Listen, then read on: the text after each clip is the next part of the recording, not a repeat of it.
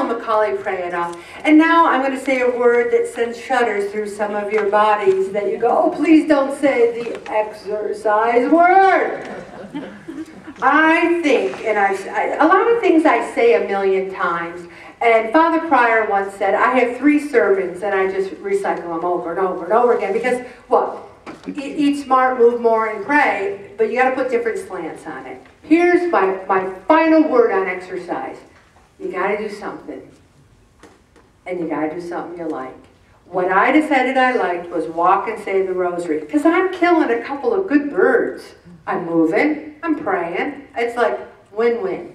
I also found I have 2 torn meniscus in my knees. If I walk too much on concrete or something hard, it hurts. But if I march in place, I was in a marching band. Never noticed West Jetty kids, they kind of move their legs.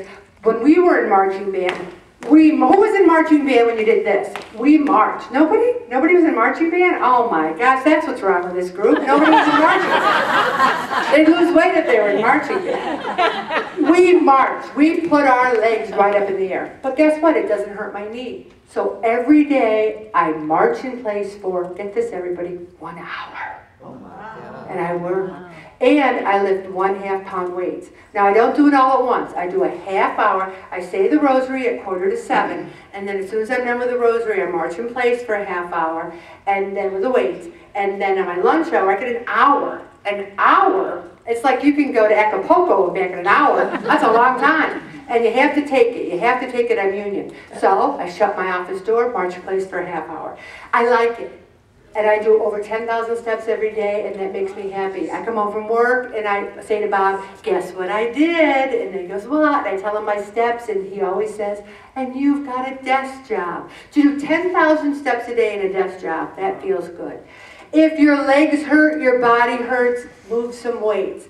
Next week, we're going to talk about stretching, and I'm going to bring in free stretch bands. Now, if you have stretch bands at home, don't take them. These are for people who don't have them, okay?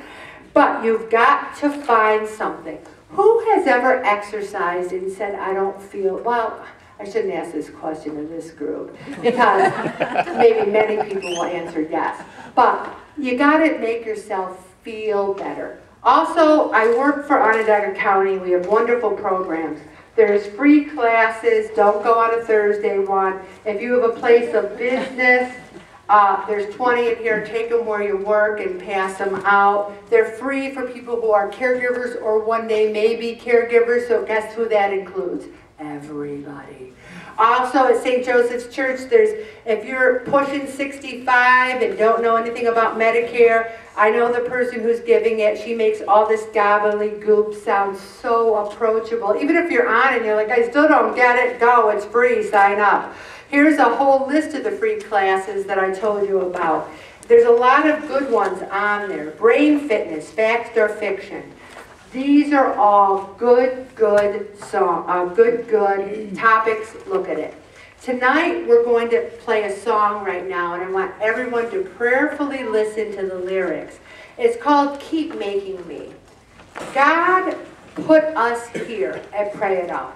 Everything in our lives. We've been on planes, we've been in trains, we've been in automobiles, we've had hospital visits, we've had children, we've had all these things happen in our lives, but guess what? We're alive.